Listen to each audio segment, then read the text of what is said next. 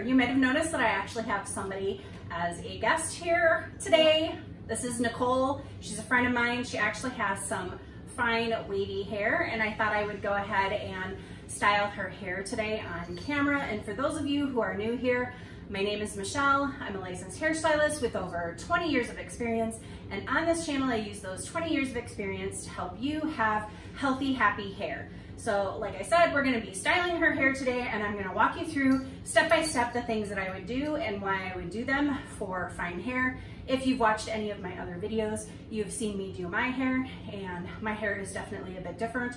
And then I also have a video that my daughter did. She has wavy hair, but her hair is coarse and thick, and we are dealing with fine hair that is lower density than what my daughter has. And I did just color her hair, so she may have some stains up here, which she is super happy about. And she got a haircut recently. I did not cut this, but drop a comment down below if you would like to see me demonstrate doing a haircut on her, and we'll see if we can talk her into coming back on here in front of the camera and doing another video, huh? Don't traumatize me too much. So we'll see if we can talk her into coming back on camera. I'm gonna start by rewetting some areas of Nicole's hair since I did just color her and she's been sitting here for a little bit. And we wanna make sure that we keep her hair nice and wet, which can help with the clumping and the frizz, kind of keep the frizz down to a minimum. And I feel this is important with any curl type, but most especially with wavies and loose curls, to really help the curls form and encourage them to do their thing. However, too much water can weigh it down, so I'll show you how to counteract that when you are diffusing your hair. Now that we've got her hair wet, we're gonna go ahead and start with the product application. And I'm actually gonna be trying these on her hair. They're the Ouidad Curl Shaper line, and I haven't used these yet, so we're trying them out for the first time on her hair. But her hair is the type of hair that these products are made for. They're very lightweight and good for fine, easily weighed down hair. So we're gonna go ahead and give these a try. So the first thing that we're gonna start with is going to be the 3-in-1 Revitalizing Milk. And this can be used as a treatment, but can also be used as a primer in the hair. So I'm just gonna go ahead and squirt a couple of pumps, and you can see that it's pretty runny, but it's got like a slightly milky, creamy texture. We're just gonna go ahead and put a few pumps in. Now that we've applied that product, we're just gonna go ahead and use this brush, and I have here just a wet brush. I'm using this for detangling, and I will also be using it for styling her hair. So we're just gonna go ahead and brush through to make sure that we have that product evenly distributed throughout her hair. So now I'm actually gonna be styling her hair in a couple of different sections. So I'm going to section off this top of her hair. With mine, if you've seen my videos, I usually do my hair in 3 sections, but we're only gonna be doing 2 sections with hers. So now that we have that section pinned up and out of the way, we're gonna go ahead and start with the styling. And this is where I would normally be doing a lot of defining with my hair. However, with her wavy hair, we're not gonna focus too much on doing the same type of brush defining techniques. Instead, what we're gonna be doing is I'm gonna be going through and brushing this section out away from her head, mostly to keep it from getting stuck to her head, so she can actually get a little bit of lift and volume and not have her hair stuck to her head. And if you want a little extra definition and clumping, then you can trap the hair between your hand and the brush to help with the clumping and the definition. But we don't want to overly do the definition on fine wavy hair, because that can drag the waves right out of the hair before you even get started styling the hair. So we're just going to go ahead and do that here and start to see some of those waves appear. So we're going to be doing the top portion similar to the bottom portion. We're going to go ahead and lift it 90 degrees at a 90-degree angle from the head to keep the hair from being stuck and flattened to the head and to get a little bit of volume.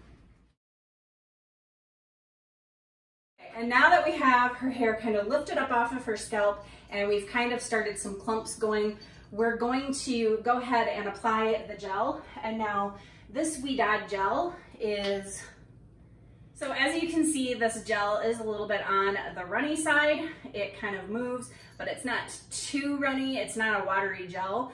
And it looks a little bit creamy as well. It's got some moisture in there, which is great. So we're just gonna go ahead and start applying that to her hair. And I'm just going to kind of put it on over the top, kind of glazing it and running it through. Not really raking it because I don't wanna break up the clumps that I just kind of worked to put in there.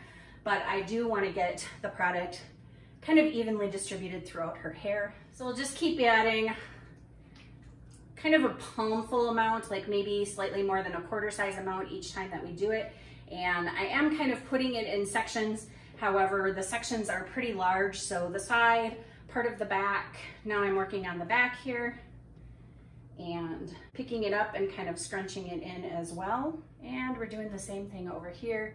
Again, kind of glazing it over the top.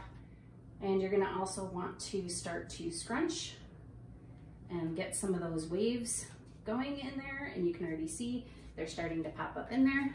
So when you go ahead and scrunch the hair, you know you've got enough water and product in the hair when you hear a squelchy, squelchy sound, which Nicole was just laughing hysterically at, that I probably had to edit, or maybe I didn't, I don't know.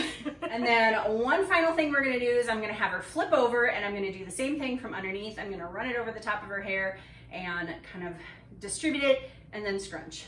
Okay, so now that we have that applied, I'm keeping her upside down, and this is where a lot of wavies would probably plop their hair or micro plop. I tend to not do that.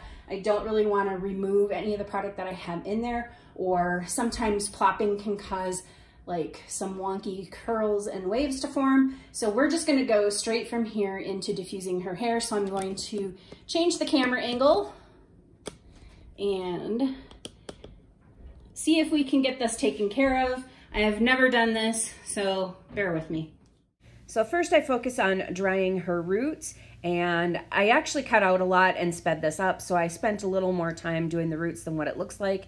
And then here I'm just lifting up on her hair just to kind of help counteract gravity, because with all of that weight of the water and products in her hair, even though the products are lightweight, her hair is super fine and really easily weighed down. And just by lifting it up and keeping gravity from acting on it, it kind of helps the curls to form without getting dragged down. And then here you can see I'm actually starting to put her hair in the bowl. At this point, her hair was more than 50% dry, so I was able to do this without it causing a lot of frizz.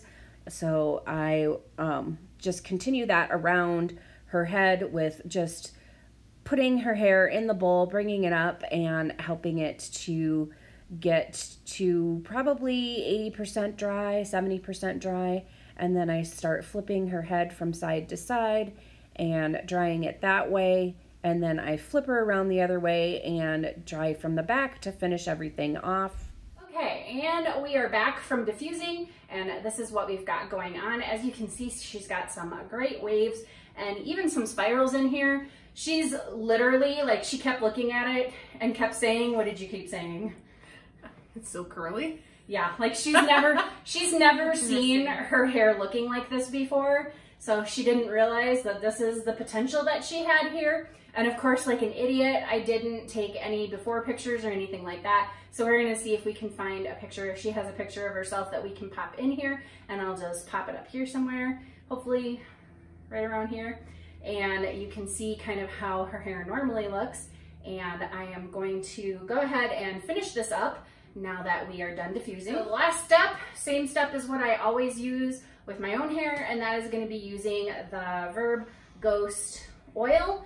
And to shampoo and condition her hair, we did actually use the Verb Ghost shampoo and conditioner. Since her hair is really lightweight and really fine, we wanted something that wasn't going to weigh it down, and the Verb stuff is really pretty weightless. So we're just gonna go ahead and very gently smooth this over the hair to kind of help with some of those little flyaways. And now this gel gave her no cast whatsoever. It's just her hair feels really super soft. Like, have you felt your hair yet? No. Ooh, that is soft. Yeah. So soft. Yeah, so really super soft. So there's no cast to really break up or anything, but I'm going to do what I normally do and just kind of scrunch it in here and there just to make sure that it's really worked into those ends. Give a little bit of zhuzh. Fluff her up a little bit. Sorry, what was that word again? Zhuzh. We're just gonna fluff her up a little bit. This whole video is just gonna be a gag reel, I swear. I'm just not even gonna make a gag reel. We're just gonna keep it all in there. All right, so this is what we've got for her hair, and you can see she does have like some elongated spirals in here, but she does have waves as well. So she's got a mixed bag of curl patterns, which is entirely normal. And then I'm just gonna have her kind of turn a little bit to show the back. Here is the back. You can kind of see back here it is less curly and more wavy. So, and there is a couple of spots here where it's a little bit damp, but it's not too bad. So we're just going to allow that to finish drying. For the most part, it's probably, like I would say, 98% dry. So not a big deal to let the rest of that go. Turn back around. What do you think? I love it. It's so pretty. And you have your own personal instructional video. Right? So you know how to recreate it because it's literally your own head. So anyway, I am going to go ahead and conclude with this. I'm just going to maybe recap a little bit some of what I did with her hair. I used very lightweight products because of her very fine, easily weighed down hair. I also kept it wet while I was working with it, and I didn't overwork it by doing a ton of defining and a ton of scrunching and really going nuts with it. And as you can see, she still has quite a bit of curl, more so than she's ever really seen in her hair. So you don't really have to overwork it, and overworking it can and does cause excess frizz. So we now have nice waves, nice curls, and yes, there is some frizz because we all have frizz. It's part of curly hair. It just goes with it, unfortunately. But so she's got a little bit, but it's not too horrible. It's pretty manageable, and overall, she just looks like she's got some really nice, healthy, wavy, curly hair. If you like this video, please go ahead and hit the thumbs up.